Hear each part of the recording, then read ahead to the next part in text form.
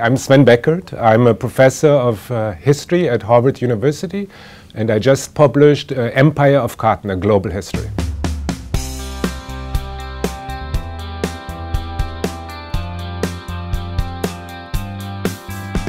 The book covers the entire history of cotton, and it covers it from a global perspective, so it deals a lot with the agricultural side of the story, which has a lot to do with slavery in the Caribbean and Brazil and the southern United States, but it also very much focuses on the industrial side of the story, which first unfolded in Western Europe, in England and France, and then the northern United States, but eventually also in places like India, Brazil, Mexico, and elsewhere.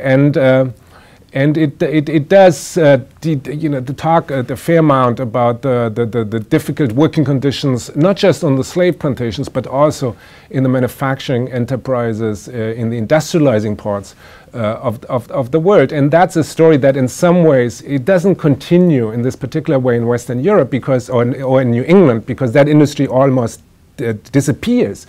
But that industry then moves into other parts of the world, such as China today and Bangladesh and Vietnam.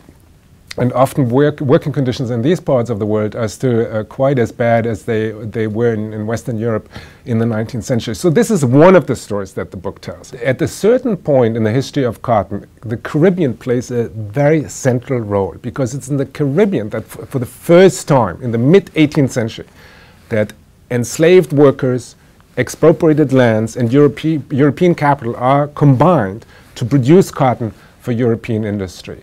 And this is an innovation that had not been around in the world before. It emerges in the Caribbean in the 1750s. It then moves to Brazil by the 1780s. And in the 1790s only, it moves into the southern parts of the United States. And those southern parts of the United States then become the world's most important region for the growing of cotton for world markets. So the Caribbean, in a way, is quite central to the unfolding of this empire of cotton that I describe in my book. It's a great honor to be nominated for the Cundill Prize. And it's somewhat of a surprise. I mean, as you can imagine, I spent about 10 years researching the book. I spent many weeks in dusty archives and remote locations. And when you're in the middle of it, you can't really imagine that this, is ever going to be a book that is going to be widely read. And then you can even imagine less a moment like this one. And so I'm, delighted that my book has not just found an audience in many different parts of the world, but now that it's also being recognized with the nomination for the Cundill Prize.